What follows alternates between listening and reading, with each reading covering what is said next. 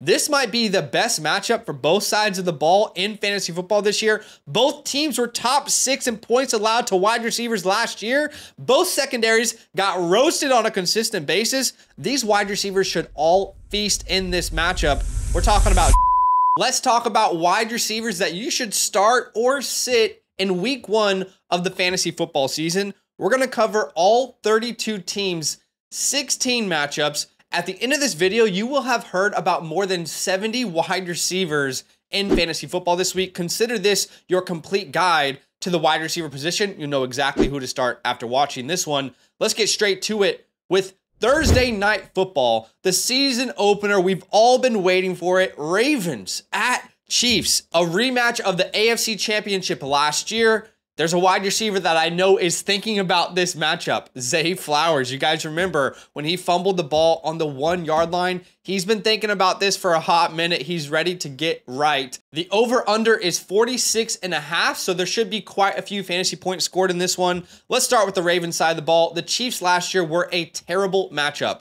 They gave up the 3rd fewest points, 30th in points allowed to wide receivers in fantasy football. However, Zay Flowers is still a must-start in pretty much every format. He's my wide receiver 31 this week. For most people, you drafted Zay Flowers as your 3rd or 4th wide receiver in rounds 5 or 6. I find it difficult to think about a league where you can sit this guy on the bench, but I know some of you guys have stacked rosters. However, I would lower expectations for Zay Flowers because Mark Andrews is playing. We saw this all last year in 2023 in games without Mark Andrews on the right side. Zay Flowers averaged over 17 PPR points. In games with Mark Andrews, though, he averaged about 11, so slightly lower expectations. And by the way, with Rashad Bateman, there's been a lot of talk, coach speak on him. Let's see how big his role is. I just don't think there's enough volume in this offense to even consider him, even in like a DFS format.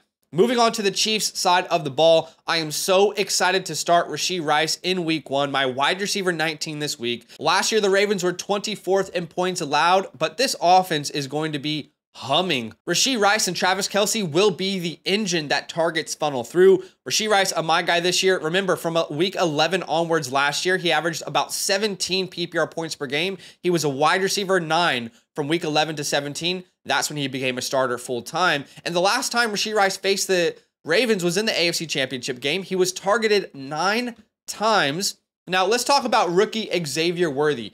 Xavier Worthy is a very, very fun high upside spot start this week by wide receiver 41.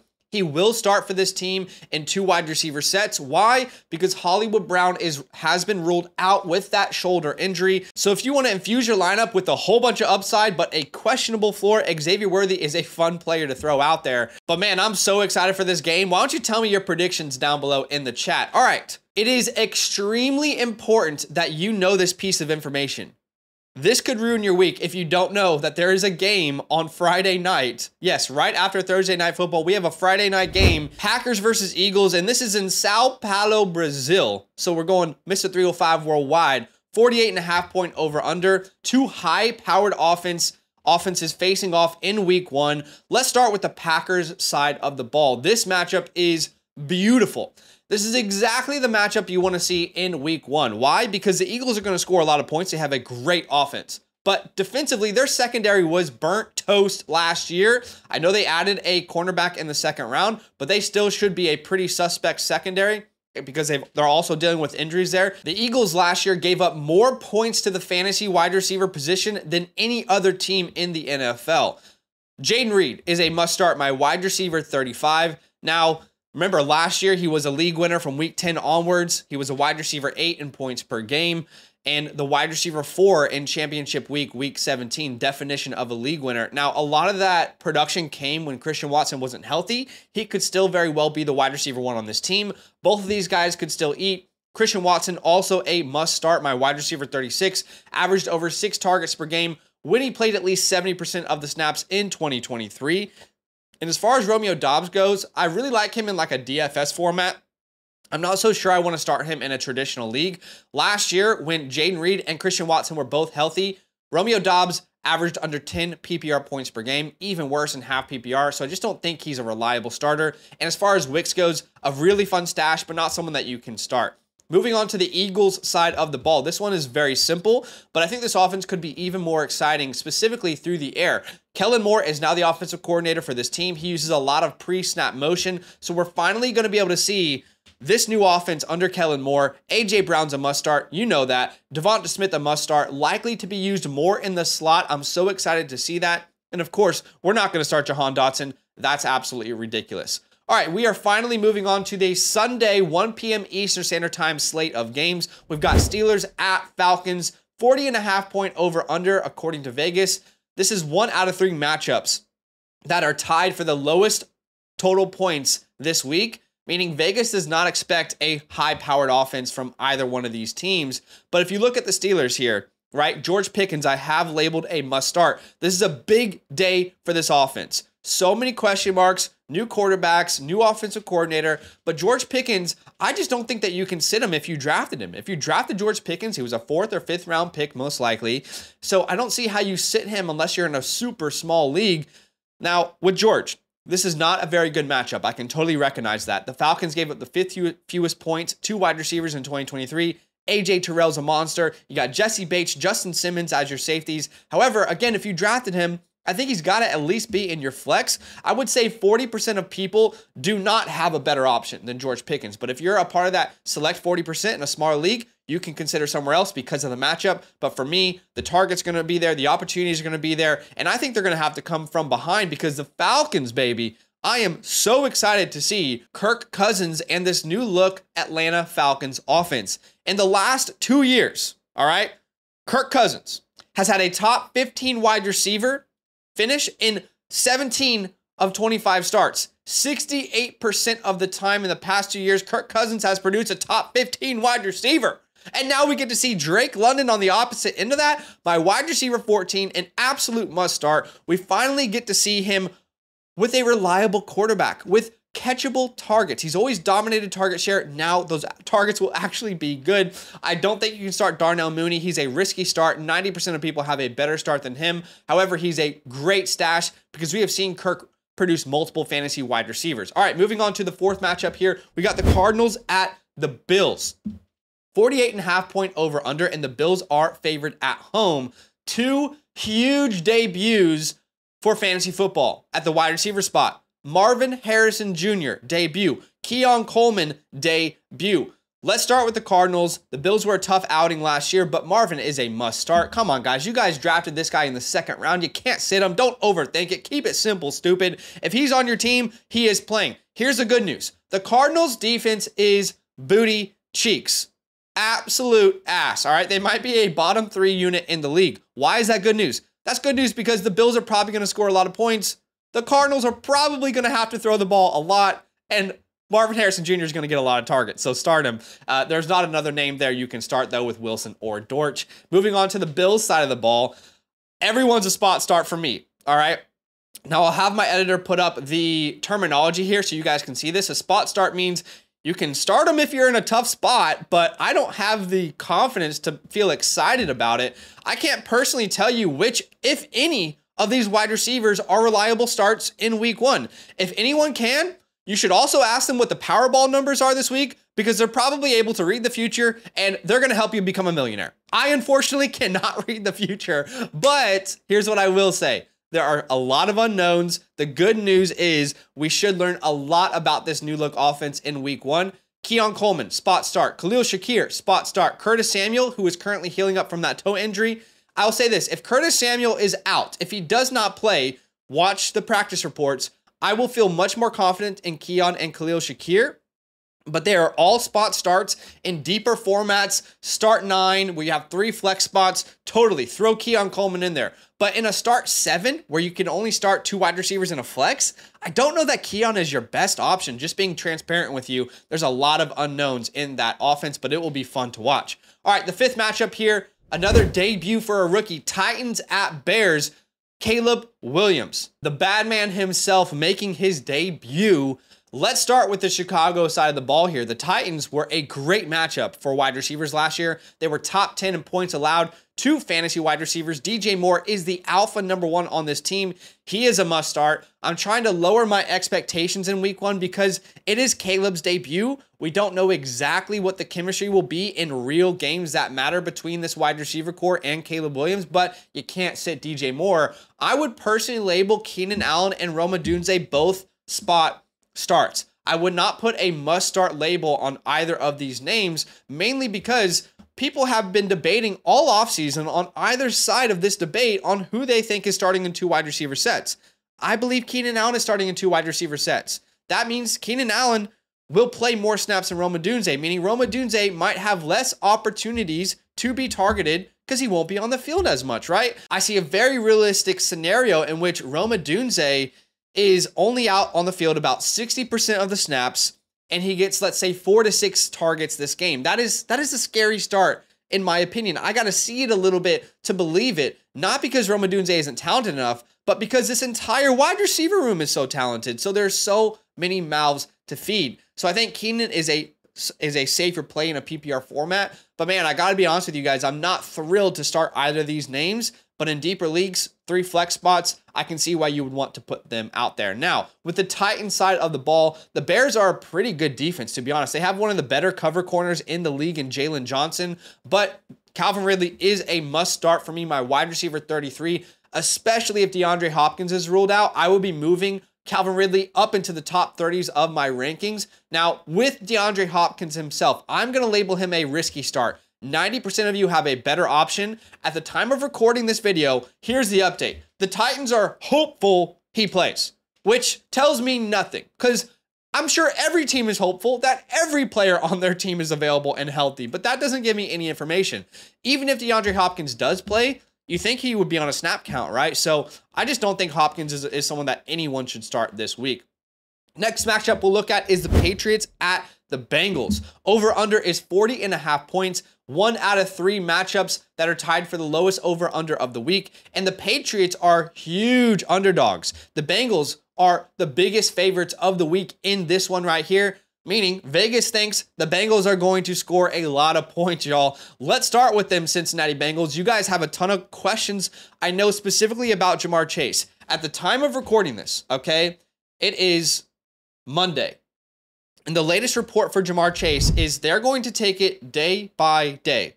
He is not practicing, so I get why some people might be concerned. By the time you need to make this call, you will know if he's playing or not.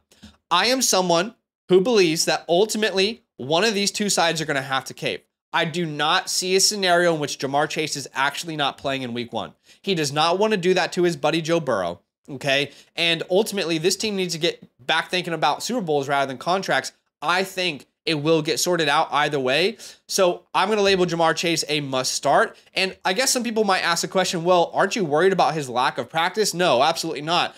It's like riding a bicycle with these two. You just get right back on the bike. That chemistry is inbuilt with Ja'Marr Chase and Joe Burrow. T. Higgins, a must start for me, my wide receiver 30. If Chase missed this week, if he actually does hold out, Higgins would become a top 15 play for me myself. Now, with the Patriots, there's not a single name I feel comfortable starting this week. Jacoby Brissett is going to be starting. There's not really much evidence of him producing top 24 wide receivers on a consistent basis. Demario Douglas might have some flex appeal in PPR formats. Jalen Polk is probably not even playing with the ones in this game. He's got to work his way up the depth chart. KJ Osborne, Tyquan Thornton, I have no interest in starting any of those names. Neither should you. The 7th matchup we're going to look at here is the Texans at the Colts, an AFC South divisional game, the 3rd highest over-under of the week, and the Texans are favored away from home. There hasn't been a wide receiver core that has been more heavily debated this entire offseason than the Houston Texans. And now, it doesn't matter what you thought, we finally get to see what is true. All right. If you were a Diggs guy, you get to find out if that was the right call. If you were a Dell guy, you get to find out if that was the right call. If you took Nico Collins because you thought he was a top 5 upside type of player, you get to see if that was the right call, right? We finally get to see this wide receiver core play itself out, but I will label all 3 of these names must starts. Nico Collins, my wide receiver 11, averaged over 17 points per game with CJ Stroud last year. Now, granted, a lot of that came without Tank Dell. Now they also add Stephon Diggs. there could be some boom bust games. Stephon Diggs, my wide receiver 24. I believe this team will be intentional about getting Diggs targets in the red zone. I think they want to get him into the end zone. I would think they want to get him comfortable in week 1, happy with his new surroundings. And ultimately, I think they want to get him a touchdown to make him happy. Tank Dell, my wide receiver 34 on the week. That makes him a wide receiver 3. Was a 5th round pick in fantasy drafts. I can't imagine you sitting a 5th round pick. Dell Truthers, this is where the rubber meets the road. Do not be upset if Tank plays the fewest snaps of these 3. Hope for big time plays, which is possible with CJ Stroud. Now, as far as the Colts side of the ball goes, the Texans are maybe one of the better defenses in the NFL today after the changes they made this offseason. They signed Danielle Hunter, Danico Autry, a ton of cornerback depth, linebacker depth. They got secondary help in the draft. Don't be surprised if this defense is locked down in 2024, but still you can't sit Michael Pittman, wide receiver 27. Still, have to put him out there. He has a very safe floor. In 10 out of 17 games last year, he finished as a top 24 wide receiver. Now, what will that mean with Anthony Richardson finally being the starter full time? We'll have to wait and see. I don't think there's another player you really want to start here. There's too many questions about Mitchell and Downs. If Downs is not playing because of the ankle injury, Mitchell becomes a better play in like DFS, but I don't think he should be touching your starting lineup. All right, the 8th matchup we're looking at is Jags at Dolphins. 50.5 point over under. The Dolphins are favored at home. This is the 2nd highest over under of the week, meaning there should be a lot of fantasy points in this one. We should see a ton of points. The Jags, let's start there. All right, I actually really love the Jags wide receivers in week 1, and it has less to do with Miami's defense than it does to do with Miami's offense. Here's what I mean. They scored the 3rd most points per game last year. They're one of the most explosive offenses in the NFL, and I believe the Jags are going to have to air the ball out to try and keep up with these Miami Dolphins, meaning that should be a lot of success for these wide receivers in fantasy football. Brian Thomas, my wide receiver 38, one of my favorite spot starts this week. I believe he's going to be a huge part of this game plan from day one. If you look at preseason snaps, he played 88% of the snaps. In 12 personnel, 11 personnel, he played 88% of the snaps. Now, Christian Kirk, I would also label a spot start. Just because he didn't play in 12 personnel does not mean he's not going to be a valuable fantasy player. He absolutely will bring a ton of value in fantasy football. When he's running routes, he'll be heavily targeted. I just prefer Brian Thomas because I think there's a ceiling there that Christian Kirk does not have. And as far as Gabe Davis goes, if you want to just throw him out there, he's a better best ball player than he is a traditional format. And then as far as the Dolphins goes, both wide receivers are back at practice. So if you have Tyreek Hill, if you have Jalen Waddle, take a big breath. They are going to play this week. At least all indications are that they will play this week. The Jags are a great matchup for fantasy wide receivers. Last year, they gave up the 11th most points per game to the position, and it's a get-right year for Jalen Waddle. I could easily see them wanting to get him back on track, and he just drops a 40-point bomb in week 1. So definitely start your Dolphins. All right, 9th matchup we'll look at here is the Panthers at the Saints at NFC South Showdown. 40.5 point over under. Again, one of those 3 matchups that are expected to score the fewest points this week.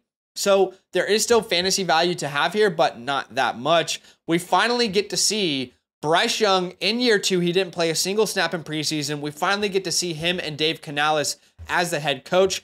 I would label Deontay Johnson, as a must start. Deontay's kind of on the edge of a must start and a spot start. If you're in a start 7-10 team league, you probably have better options in a smaller league. If you're in a start 9-12 team league, he probably should be in your starting lineup. I believe he will be the highest targeted player in this offense, similar to what we saw with Adam Thielen last year. Now, the Saints side of the ball, we all know that Olave is going to be fed targets, but can Clint Kubiak give him layups, and can Derek Carr give him more catchable targets? We'll find out in week 1, but he should be in all starting lineups. Coming off a career high 138 targets, 8.6 targets per game. He has to find a way into your lineup. Outside of that, though, Deontay and Olave, there's no one else to talk about in my opinion. All right, the 10th matchup we're going to look at here, a playoff rematch from 2 years ago. Vikings at Giants. 41.5 point over under. This is the closest spread of any game this week, meaning Vegas thinks this will be the closest game when it comes down to the 4th quarter, with the witching hour, if you will. Let's start with the Vikings side of the ball. And to be honest, guys, this matchup could be fantasy gold. This might be the best matchup for both sides of the ball in fantasy football this year. Both teams were top 6 in points allowed to wide receivers last year. Both secondaries got roasted on a consistent basis. These wide receivers should all feast in this matchup. We're talking about Justin Jefferson, wide receiver 4 on the week for me. We're talking about Jordan Addison, a great start in deeper formats. We're talking about Malik Neighbors, who makes his debut, my wide receiver 20. All things considered, you couldn't ask for a better matchup. The secondary is Cheeks in Minnesota, and we could see Malik Neighbors with a 30% target share. I got a bold take for y'all. Malik Neighbors starts his career with 6 receptions, 70 yards, and a receiving touchdown. I think he finds his way into the end zone. But outside of Malik, Jefferson, and Addison, there's no one else that you could consider starting here. All right, let's move on to the afternoon slate of games. All right, so whenever you've got a lot of food, all of it settled in your stomach now, you're about to take a nap, you're going to think about Raiders at Chargers. Remember, guys, the last time these two teams played, the Chargers got their ass handed to them. Brandon Staley was fired the next day. The Chargers gave up over 60 points. The Chargers had this matchup circled on their schedule. We know that, all right? Over-under is 41.5. Let's start with the Raiders side of the ball. Last year, the Chargers were terrible as a secondary. They might have gotten better, but they're still a very weak unit. Devontae Adams is a smash start. One of my starts of the week. Should be fed targets in week 1. Last year, the Chargers gave up the 3rd most fantasy points to wide receivers. New coaching staff from top to bottom, but there are still major holes in that secondary in Los Angeles. And Jacoby Myers is a sneaky spot start, guys. I mean, last year he was a wide receiver 24. In deeper leagues, I think he's a fun wild card to put out there. As far as the Chargers go, Josh Palmer and Ladd McConkey both spot starts. If I had to choose one of these names right now, it would be Josh Palmer. I believe he will start the season as a wide receiver 1. And last year he averaged over 14 points per game when Keenan Allen went down with an injury. Ladd McConkey, I'm fine to put him out there, but I think he's more of a league winner second half of the season.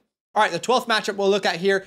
Bo Nix debuts in Seattle. All right, 41.5 point over under here. The Seahawks' young secondary slightly fell apart last year. They gave up the 12th most points to the position. However, we should have very low expectations for the Denver wide receivers as Bo Nix makes his debut as a rookie. Courtland Sutton, my wide receiver 44, you can throw him out there. Don't be excited about it. Don't watch the game. You probably won't be excited watching the game, but last year, Courtland Sutton had a career year and still sat at wide receiver 38 in points per game in fantasy football. It's a decent matchup, but I got a lot of confidence on other names personally. And as far as the Seahawks go, I am so freaking excited to watch this new offense with Ryan Grubb.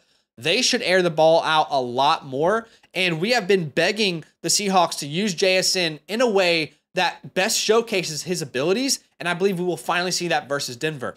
Denver last year was 25th in points allowed, so they were a tough matchup, but I'm going to label DK Metcalf a must start. Of course, we know he's the alpha, and I think JSN is a very fun spot start. He's right on the edge of a must start and a spot start. Here's what I will say. Tyler Lockett right now is dealing with an injury. If he doesn't play, JSN would definitely move to a must start for me, but I'm kind of struggling with the decision myself. I like to show you guys this. My last flex spot in my home league, I'm choosing between Stevenson and JSN. It's a PPR league. At the moment, I'm leading Stevenson, but if we see JSN, starting to get these targets, and let's say Tyler Lockett is out, maybe I lean that way, but right now I am choosing Stevenson, and Tyler Lockett, regardless of if he plays or not, I am not playing him in fantasy football. All right, the 13th matchup we're going to look at today is the Cowboys at the Browns. Two defenses that are very good against wide receivers. This is a bad matchup for both wide receivers, but you don't sit CeeDee Lamb. Duh, we know that. My wide receiver 2 on the week. I don't think you start anyone else in this wide receiver room, though. And as far as the Browns go, I think Amari Cooper is the only name I want to start as well. Trevon Diggs is back and healthy, but Amari's the clear alpha. We know any given week, Amari Cooper can go out there and put up, 30, 40, 50 points like he did in the fantasy playoffs last year. So while it's a tough matchup on both sides, there are clear names that you can start because of their status within the room. All right, the 14th matchup we're going to look at, I am personally very excited because I have so much stock of this quarterback, this rookie, making his debut in Dynasty. That is the Commanders at Bucs. We're talking Jaden Daniels, baby. We finally get to see the electric Jaden Daniels make his debut. As a Commanders fan myself, I'm hoping we see a similar debut to what RG3 did in 2012 against the Saints as a rookie. I can hope, right? I can hope. I can at least hope. All right. 44.5 point over under. Now, for the Bucs, the Bucs wide receivers should feast. I'm telling you guys this as a Commanders fan. Our secondary is absolute cheeks. All right, Mike Evans, Chris Godwin, smash starts in week 1. Last year, the Commanders gave up the second most points to fantasy wide receivers, and we lost our best defensive back. All right, Kendall Fuller left this team in free agency. It should be free game all year on this secondary, and I think Mike Evans and Chris Godwin are fantastic starts this week. We should see a monster game for them, and I'm telling you this as a fan. Our secondary is awful. Now, as far as the Commanders go, Terry McLaurin is the only one that you can consider starting here. My wide receiver 26 on the week. Do we finally get to see Terry with competent quarterback play? Now, here's the good news. Without Jahan Dotson in Washington, the Commanders have the second most vacated targets in the NFL. Here's the bad news. More times than not, a rookie quarterback does not support a fantasy-relevant wide receiver. However, Jaden Daniels could be the outlier. We know we saw an outlier last year with C.J. Stroud.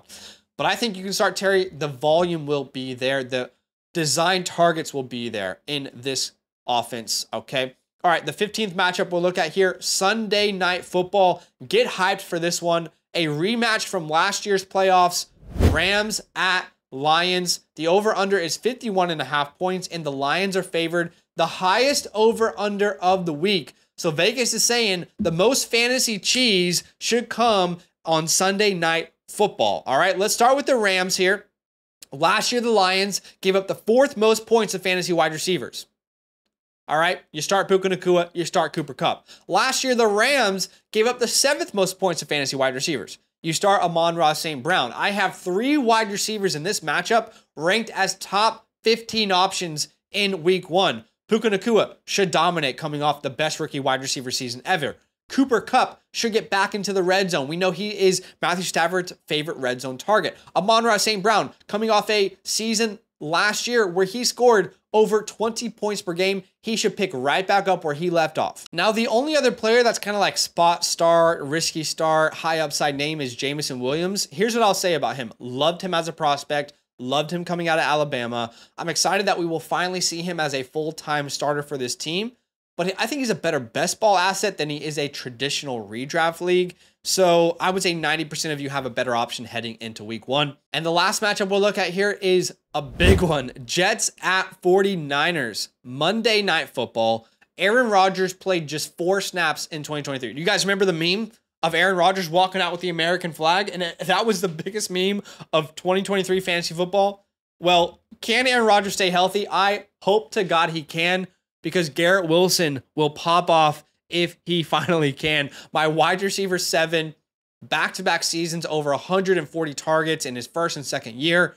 He should be a dominant fantasy asset if Aaron Rodgers can stay healthy. There's not another name we're really going to talk about on that side of the ball. But as far as the 49ers go, terrible matchup for the 49ers. Honestly, the worst matchup in fantasy football for these 49ers in week 1. Last year, the Jets gave up the fewest points to fantasy wide receivers. They were lockdown city. Now, I think this impacts Ayuk way more than it impacts Deebo Samuel, because I see Sauce Gardner shadowing Ayuk in this one. Deebo Samuel is going to get those rushing attempts, those design plays, those screens, those slants. So I'm not so worried about Deebo Samuel. I am a little bit more worried about Brandon Ayuk, but this offense is so damn good. I don't see how anyone could sit Ayuk, especially after he got that bag. Home game, Ayuk just signed long-term. They're going to want to get this guy in the end zone, let's be honest. So overall, I would say I have some major concerns. I could see a really bad game for Ayuk, but you drafted him in the 3rd or 4th round most likely. I don't see how you sit him in any format, but we should drastically lower our expectations. That's why he's my wide receiver 25 on the week. All right, guys, how do you feel? I hope I did a great job. Hopefully you have all the answers that you need to go into week 1 with your wide receivers in fantasy football. Do me a favor, hit that like button, subscribe if you like the content. Last thing I'll say is rankings change constantly each week, all the time, okay? Because injuries happen, new practice reports come out, weather happens. So if you want always updated rankings from myself, then become a Motherflocker member with the promo code LAND. Check out the pinned comment. You'll get consistent updated rankings throughout the entire season that you can rely on. And if you become a yearly member, I'll review your fantasy football team. I appreciate you for watching. Drop a like. I'll see you in the next one. All love. Now that those idiots are done talking, who needs some rankings? Hell yeah, I need some rankings. Then use promo code LAND, LAND, for 30% off any membership at flockfantasy.com. Oh.